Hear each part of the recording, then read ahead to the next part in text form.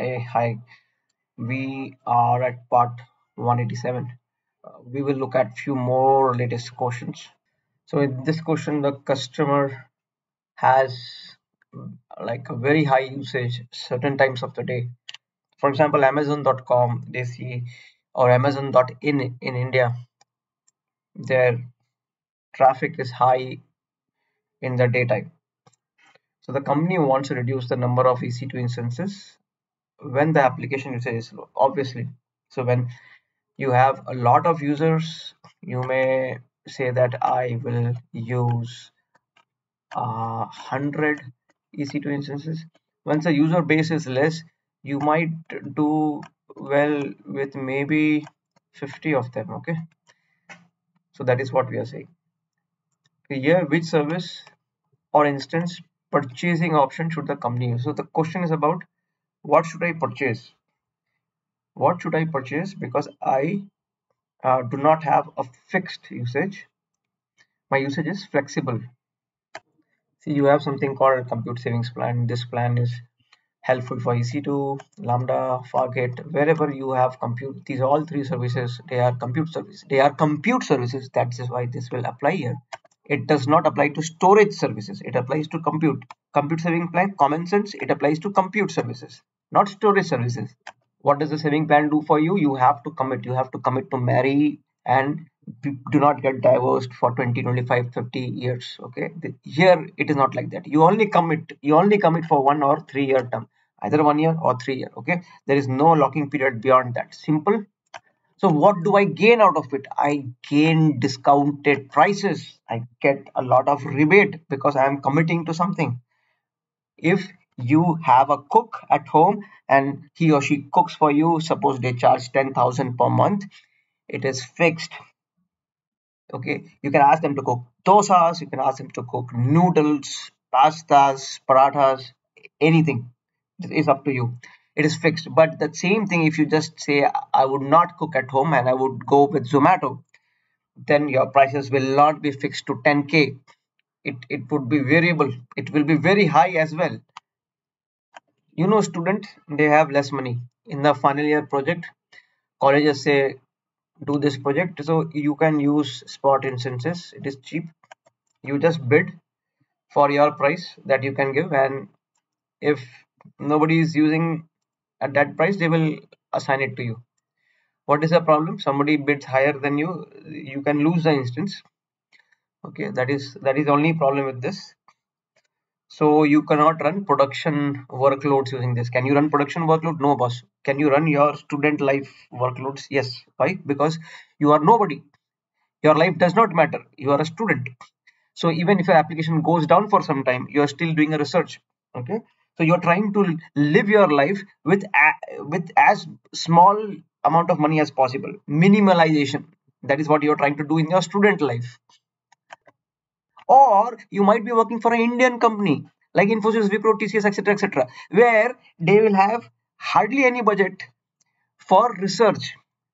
Because you guys can use it, but people who are in other companies like Microsoft, Google, etc., you have the luxury to either reserve the instance for your research and etc. That is perfectly fine. But what I'm hearing now is even those companies are seeing that okay, let's work the Indian way. Let's spend as little as possible. So spot instances will definitely not work here. Because why? Because see, boss, you are running Amazon.com, Amazon.in. Can you survive with a spot instance? No, there will always be a downtime, or the instance will be taken away. You will lose customers you cannot afford. So will you use EC2 auto scaling? See, auto scaling is an option which you should use, but this is not a purchasing option. You want to use a purchasing option. EC2 auto scaling, it will only auto scale your EC2 instances. You want, currently you have 5 instances, immediately for like 400, 500 people came. You want to add 2 more instances, you can do that. Okay, on the fly. That is auto scaling, but it is not a purchase option. So option D is also wrong. Now we have to choose between reserve instance and savings plan. See, here you can get up to 72% discount. It is compared to on demand. On demand, if you use and then you use reserve instance will be cheaper. Reserve instance will be cheaper by what? Up to 72%. It may be 20, 30, 40, 50, 60 depending upon your usage. That is the amount of discount you will get. What is the advantage? It has a reserved capacity. You have, suppose you say 5 EC2 instances, I will go with it. 5 instances will be yours for always. Okay, you get married, your wife is always for you, for yours. Okay, that was happening till 1970, not now. So you can save money, you can maintain flexibility. That is the advantage you are getting out of it. And how it does it work? Pause this, read this portion, you will understand how does this work, because it is not only about ratifying the answers, you have to understand the concept. So we have reserve instances, standard RI, convertible RIs, and schedule RIs. Pause this, read it. This one gets 72% off on demand, 54%, and these are available to launch within the time window you want to reserve. Okay, now see, reserve instances also will not fit in here. The reason why I'm saying this reserve instances, it is good for what, if you know exactly that my workload will be fixed and I want 5 EC2 instances, I want 10 EC2 instances, 20, 30. But if you're not sure about it, go with savings plan.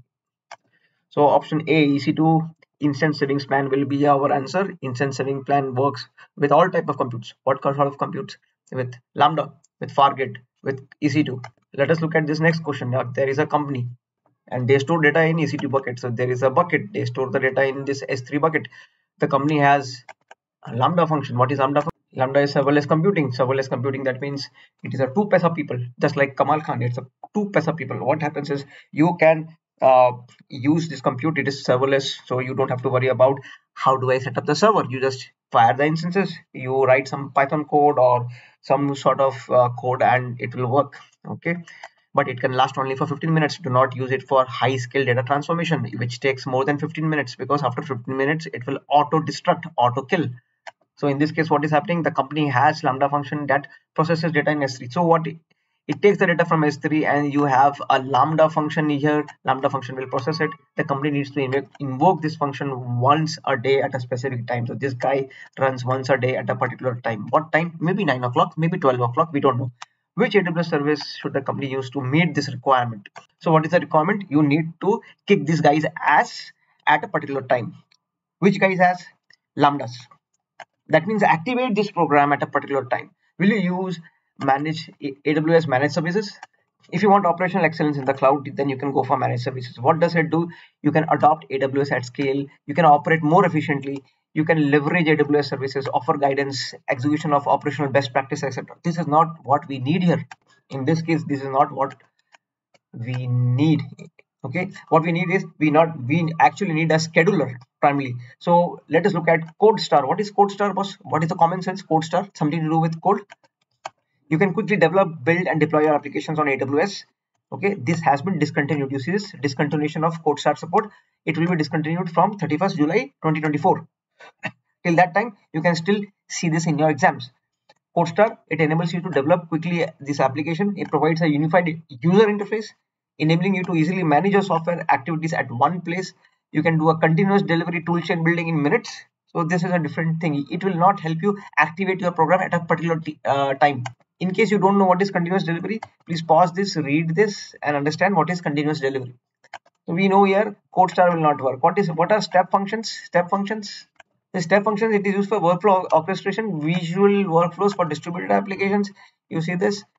Let us understand the benefits. Quick onboarding, simple automation. You can create a workflow. After this guy will run. After that, this guy will run, etc., etc. So you can create a workflow like, for example, Rohit Sharma will come as an opener. After that, someone else will come, Virat Kohli will come, and etc., etc. So you can create that workflow, that orchestration you can create. What is event bridge? Let us look at event bridge.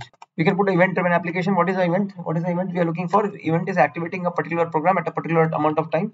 You can easily build loosely coupled or event driven architectures. That is the advantage. You can create triggers, manage billions of events. Ours is an event. We want to schedule it. You see this source with Amazon event bridge scheduler. This is what we are doing. We can schedule things. So if I compare step function is for workflow. That means first you run this, then you run this, then you run this. You can set up this, because here in this case we just have one thing. We just want to run this at a particular time. So we will use event bridge over step functions. So event bridge, final answer option C. So in this next question, you have a sensitive data. What if you have sensitive data on AWS?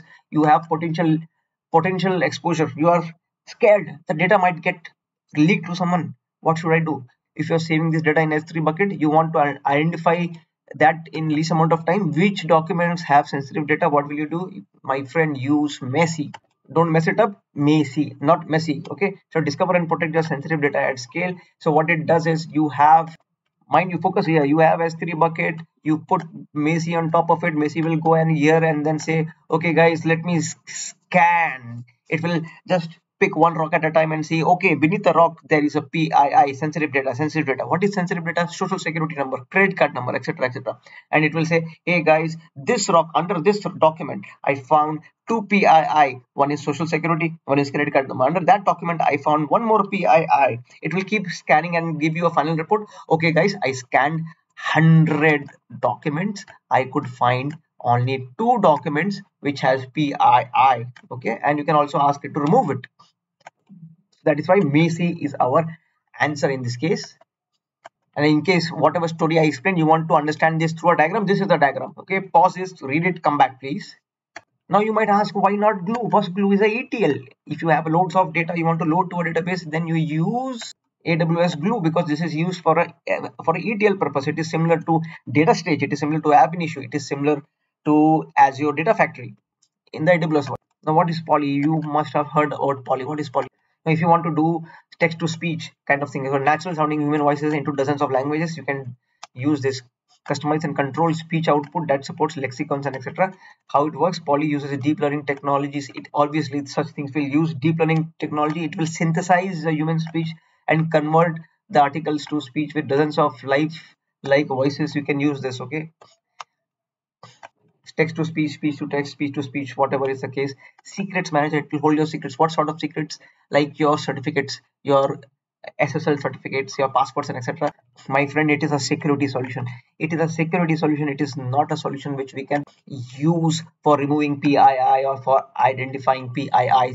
So in this case, in sensitive data, the moment I see sensitive data in any of the exam, I just close my eyes and I understand they want to save themselves from the mess. I would use Messi. Common sense. Now, if you are not a subscriber, do so. If you are new to this channel, subscribe.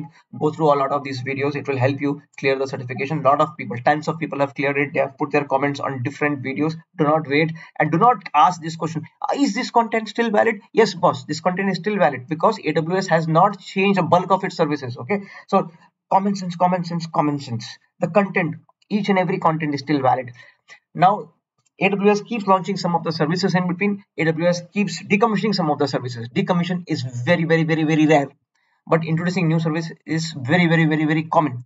So keep in tune of my certain videos that we launch on new services, new features. Okay. So understand that, because that will be added to any certification in AWS. It may be solution architect, associate, professional, intermediate, cloud practitioner, anything. Okay. So keep a track on the new features videos that we keep launching.